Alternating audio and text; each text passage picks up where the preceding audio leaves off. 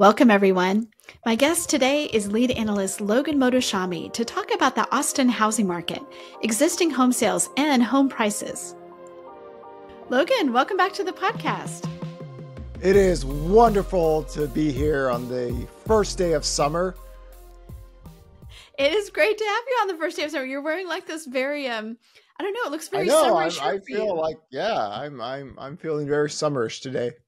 I think it was like 3 weeks ago you were wearing a turtleneck sweater. So, you know, God, you know what? I literally cannot wear turtlenecks doing interviews. There's just way too much drama happening with turtlenecks. And that was, everybody thought, where was I? And, was I in Russia or something? Because I was wearing a turtleneck in Southern California. And then a whole bunch of other stuff happened. So I might just put an end to all turtlenecks. Well, yes, we do get a lot of comments when you wear turtlenecks, which I think is hilarious. So anyway, really a lot of news to talk about today. So we're recording this on Friday. So existing home sales came out this morning. What was the big takeaway from that in your perspective? When I think about existing home sales this year, and I go back to our article that we wrote in March for the February report, and the headline kind of theme was has existing home sales peaked for the year? And we said, yes, unless mortgage rates fall, that was it. That is very similar to what happened in 2023. We had that one big, massive month-to-month print, and that was it because rates went up.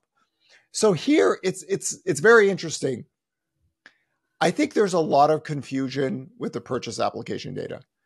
And I think a lot of people who don't track purchase application data for a very long time might be confused because they see this double-digit year-over-year decline in the data line, and they think that existing home sales should be trending in the mid to low 3 millions this year. And that's not the case. The purchase application data is a trend survey. And what we have here at HousingWire, what we are going to showcase now on the weekly trackers, we have a pending contract data line where we get to see how many homes go into contract for the current week. And that's not going to filter into the existing home sales data until months later. So our pending contract data has pretty much been positive year over year, not by a lot, just a little. So we're slowly moving lower, but we're not crashing in sales. And to me, it's just this same theme as always in 2020, in 2022, 2023, and 2024. It's really rare for the U.S. to get below 4 million. It's especially rare now considering we have near 159 million people working and our demographics are good. So I can understand why some people are confused. It's just a slow decline, but it looks right if you kind of follow a weekly tracker and think that, we had about 8 positive weeks in purchase application data. It filtered into 2 months of sales, and we're slowly moving lower. And now we get to see, has the recent move in rates helped purchase application data to stabilize the demand? So I think that's the thing is like, typically, you always say that, you're going to start seeing things slow down, right? After spring. I mean, as in the seasonality, but the wild card here is rates. And we have seen that go lower. Now we're right around 7% for the last couple of weeks. This week is the first time we've had back-to-back positive purchase application data prints since mid-March. So to me, we need weeks, right? You need duration. You can't have like one week and one negative week. So if we get, 7 to 8 weeks in a row, then we got something to work with. So let's talk about home prices, right? So that was one of the headlines that you see some people talk about, that like home prices, median home price is higher than ever, whatever. Where are we with home prices, and are we where you expected? So one of the things that I've been trying to get people a heads up on is that last month and this month, the year over year price gains are going to be a little bit stronger than what it's trending at, because we had a very low bar in median prices last year. So we were actually negative year over year in the median sales price data. And I'm never the biggest fan of median sales price, but that's the data we were working with. So on paper, it looked like the strongest year-over-year home price growth at all-time highs, which, as you can imagine, there's one group of people that are just like, what the hell is going on here? No. But just realize that home price growth is cooling currently. This is why we do the tracker, so everyone gets a heads up. And because it's cooling, and then now the comps are going to be harder going out for the rest of the year. We got one more negative comp next month, and that's going to be just barely negative. And then you're going to have positive year-over-year comps to work with in terms of it's going to be harder to get that year-over-year price growth. Just by itself, that would cool down the data. But here, inventory started to pick up at the end of March, and price cut percentages got to pick up. And remember, we're months ahead of everyone, so it takes time to filter it into the data line. So price growth will cool down, and thankfully it'll cool down. And just remember that going out in the second half of the year. I think there's just so many people shocked because they see these, year-over-year inventory gains and these percentages, and they're like, oh, here it is, home prices, and it's like all-time highs that were like almost in July, So I think there's just such a frustration, and this is the problem when guys don't read and they just make stuff up. And when you just make stuff up and you have no working models and you don't forecast and you don't do anything and you're just doomed. We've seen some really, really, really, really bad doom porn this year. And I think it wears you on your soul that you think to yourself, I spend every day myself doom porn posting in America, and the world isn't as bad as how it looks. And dude, it's you. It's you. Go look in the mirror. It's not anyone else. You're an idiot. There's nothing else to say about it. I mean, you wasted your life following zero brain dead readers and Russian trolls. You got one life to live. And my encouragement is to just let it go, right? You don't have to do this. Enjoy whatever life you have left with your family members and friends, and don't doom porn post every day. Give it a rest. Give it a rest. So you and I worked on a story this week about the Austin home prices. So you were helping me dig into the data, into the Altos data that we have. And what we saw was that since 2019, Austin home prices went from $374,000 in June 2019, again, median price, to $635,000 in June 2022, which was a 69.7% increase. And now, June this year, right, 2024, that number has since dropped 15%, and now it's about $569,000. But, so yes, the story on Austin has been like, oh, falling home prices, and, it's quote unquote crashing. But that number is still 52% higher than 2019 prices, which is crazy to me. So even in one of the, hot pandemic boom towns, and now as prices have come down, it's not like it went so far down. And I asked you about that. I was like, why is that? Could we expect it to go back to 2019 levels ever? And love for you to, what you said is that prices are sticky once they get to a certain, high range. So can you kind of explain that a little bit? Like, why is it that we're still 52% higher? So Austin was savagely unhealthy. I mean, vertical pricing is just, for home prices, is insane. So one of the things with Austin, and this goes back to the 2022 housing data. What happened in 2022 was like a historic event in home sales data. It literally had the fastest crash ever. It literally had the unbelievable crash in the second half of the year. And a lot of the pricing weakness that we have seen in some of these major cities that have not gotten back to their highs came in that period. And then they're not, in a sense, crashing anymore. So one of the things that I would, if I had to force everyone to look at Austin right now, go look at the days on market. And when we saw real price weakness, where we see that decline from the days on market is actually higher than what it is currently. So if you're thinking that prices have to get back down to 2019 levels because you're at 2019 inventory levels, it doesn't necessarily work that way. And this goes back into the general 2022 housing call. Remember that home prices were falling on a month-to-month basis pretty aggressively in the second half of 2022. But the whole theory was that home sales were going to stop crashing. And if that home sales stops crashing, then the velocity of pricing is going to shift. And in this sense, demand stabilized, home prices started to increase from that point, and here we are today, all-time highs.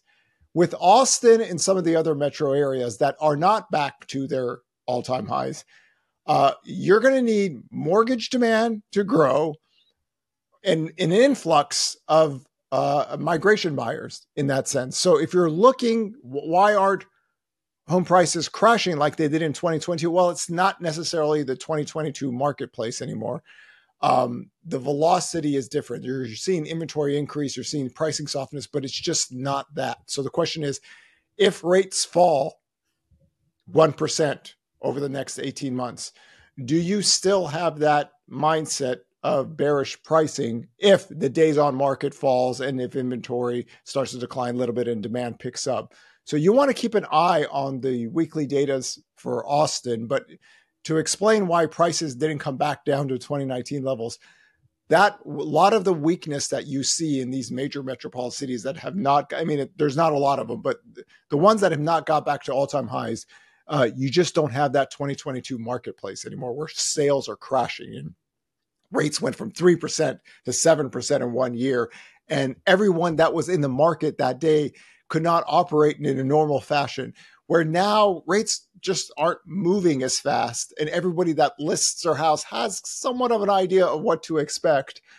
So the velocity is much slower. And hopefully that explains why prices are not falling another, 15% this year, even though inventory is increasing. And here's a good example. Our Altos data, we're up well over 100% in inventory, and prices are at all-time highs. So it doesn't necessarily mean that if inventory grows, that means that you're going to see price declines. Inventory grows seasonally every spring. It's the supply and demand equilibrium.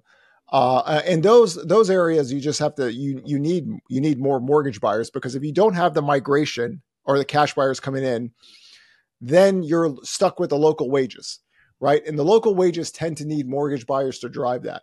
So that's the one thing, is that you don't have the demand there. You're stuck, and we're all stuck at these very low levels of sales. So that explains why the entire country is already back to all-time highs in pricing, but these other places just don't have that mortgage kick buyer in there to push pricing up. And until that happens, you're going to see that softness, where everywhere else, the inventory is too low. Even though demand isn't really growing in a big fashion, it's the active listings that are just too low to give pricing weakness. And here's a good example. The NAR data today, the days on market is 24 days. 24 days means that we are in the third calendar year of the lowest home sales ever recorded in history, and I still can't get my 30 to 45 days on market. And I'm just like, it is so frustrating. And that's normal. The 30 to 45 days in the NAR data is normal. And we're still, even with sales trending back down to 4 million, we're still 24 days, right? So because of that, and another good example I like to tell people, in 2011, it was 105 days.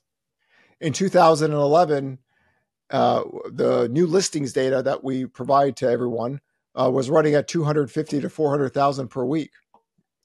I'm not even going to get I'm crossing my fingers. I still have, I think, a few weeks left. I'm not going to get my minimum 80,000 a seasonal peak print, which I thought was just the minimum of this year.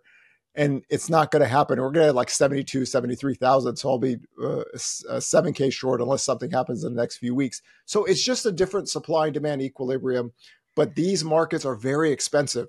right? So they're tying themselves to the local wages right now. So if you don't get that migration buyer out there, you're going to need lower rates. That lower rates needs to stem the demand up there. And without mortgage buyers, what happens, Sarah? Inventory can grow. Yeah. Right. That's the whole higher rates. This is the whole Mike Simonson and myself going against the mortgage rate lockdown people.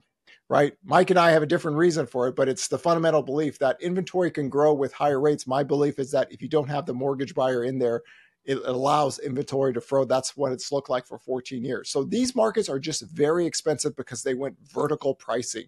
And if you go vertical pricing and you don't get that migration buyer, you don't get that cash buyer, you're relied on your local home buyer that needs lower rates.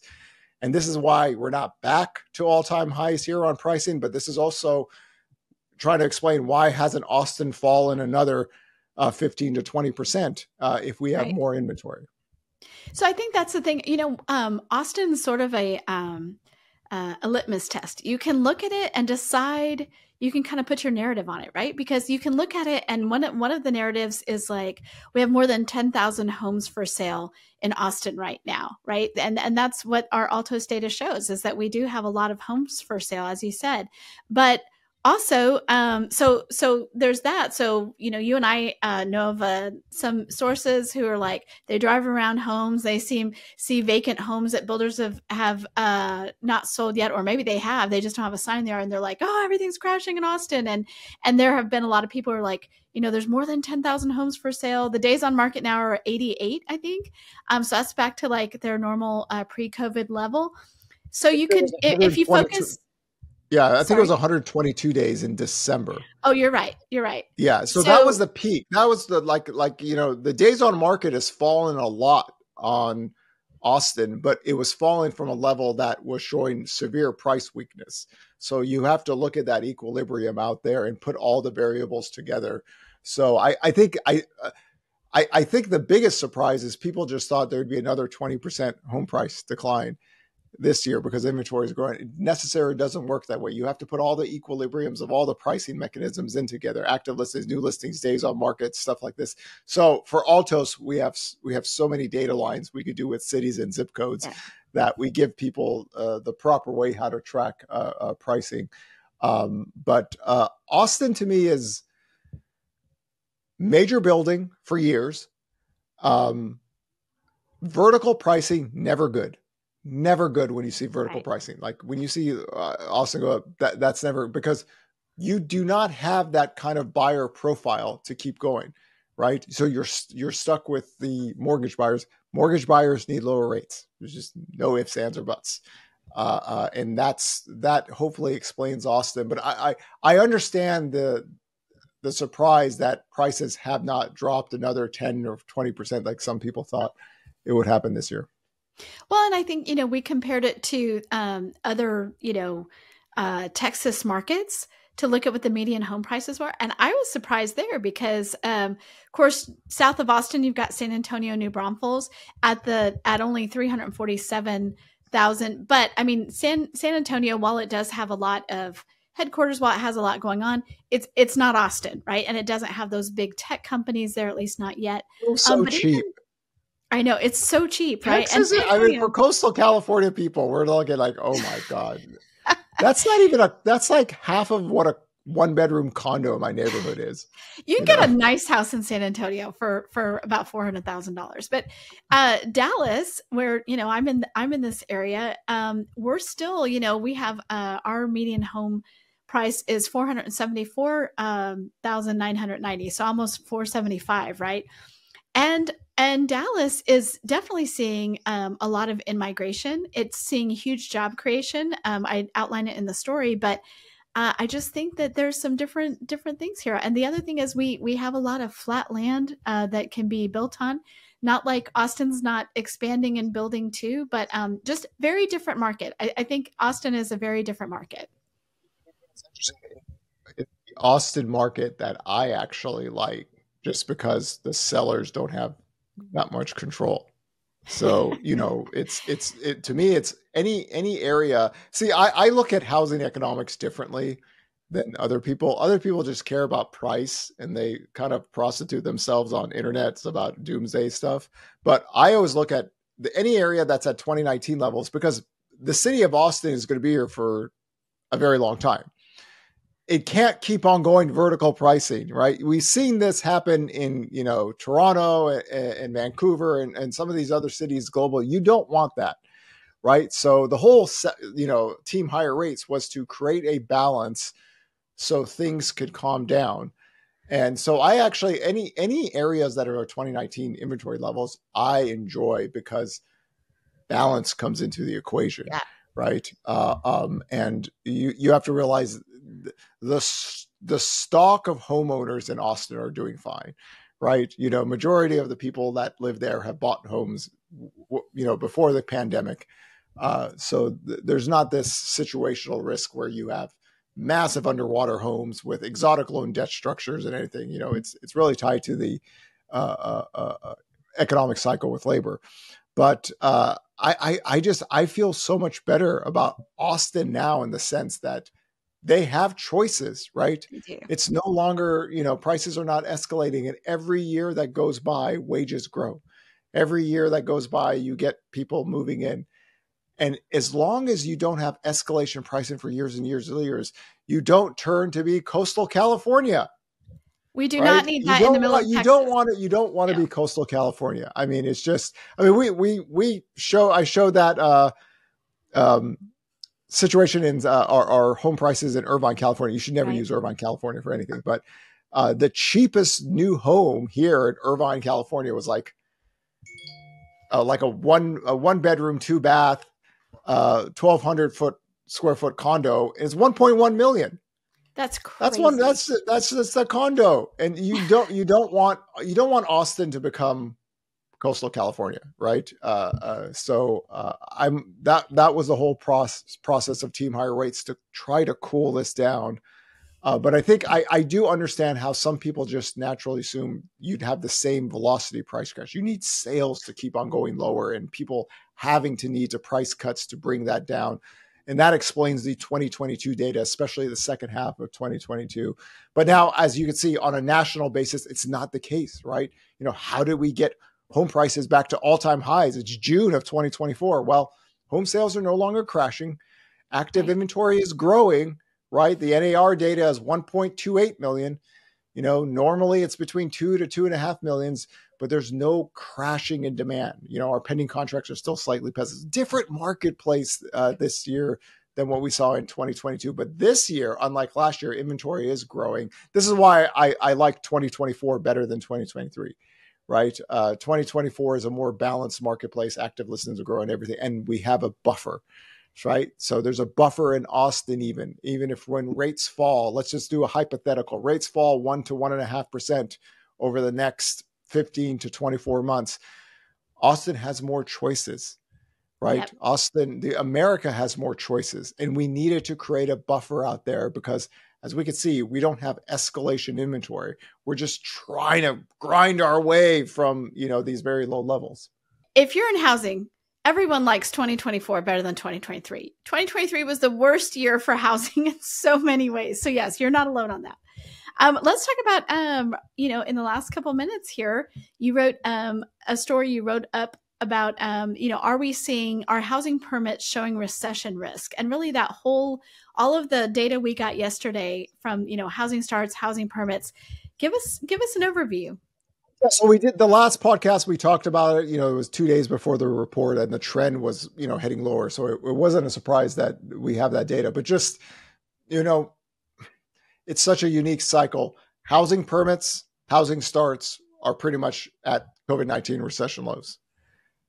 Residential employment has not lost jobs yet.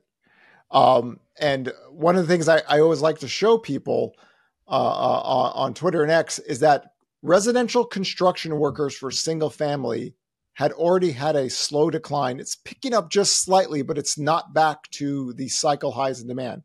But apartment and remodeling workers are still growing. So what we're seeing now is just every time we have a recession, these two data lines both move down together, right? Permits and starts move down together. Permits move down, single family and apartment. So we're seeing that occur right now. So the question is, are we going to have another year where rates fall down 1% and the builders' confidence go up and they start kicking permits again? Or is this it? Is this the final dance? Because, we're finishing some of these projects. It's just because it takes so long to close an apartment project, these people are still employed.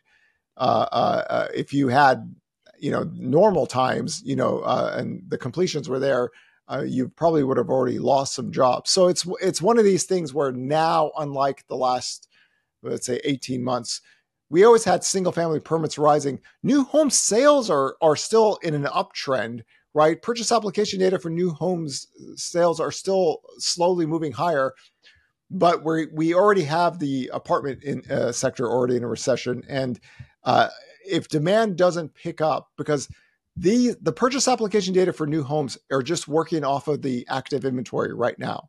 They're going to take those homes out of the marketplace. That doesn't mean the builders are confident enough to issue new permits, right? That backlog is still in there. So it is, I totally understand why so many people are confused, because if you try to incorporate this data line in the last 5 decades and you didn't understand all the unique variables, you'd be lost. You'd be like, why aren't there, jobs being fired? But just remember, the backlog is there. The new home sales sector still has homes that they're working off. There's 98,000 new homes available for sale that are completed. That purchase application data just kind of winds that down. They're just working off that backlog still. And now they feel a little bit less confident issuing permits, and permits are falling. But the multifamily, once those are done, the labor is not there. Maybe can these workers go to these government CHIPS programs, manufacturing spending? We'll cross that bridge when we get there. But you have permits falling, you have multifamily permits falling, your housing starts a recession, and rates are still high. So the last 2 years, we've had rates fall like 1% to help the builders feel better. But we'll cross that bridge when we get there, when the 10-year yield actually makes kind of another noticeable move down with duration. And then if that happens, then the builder's confidence will pick up. And then if the builder's confidence picks up, they're going to issue permits. Why, Sarah? Because they're not the March of Dimes. They're not the March of Dimes. They're here to make money. So they're gonna sell as their homes as the highest profit possible and issue new permits. So it's painstaking. I get it. Trust me, I understand the confusion out there, but we just have to micro needle look at these data lines. And I encourage people, when I write those new home sales articles, I try to outline the monthly supply data, like how many are still in construction and how many haven't even started yet. And we have a very historical high number of homes that haven't started yet. It's only 101,000 per the last new home sales report. That might not seem a lot, but that's near all-time high. So it's tricky. Right? This is a very tricky cycle. And if you're running old playbooks without understanding the new variables in the cycle, it's confusing. I get it. Okay, well, that's why we have you. Thank you so much. Thanks for being on. And we will definitely talk to you again soon. Pleasure.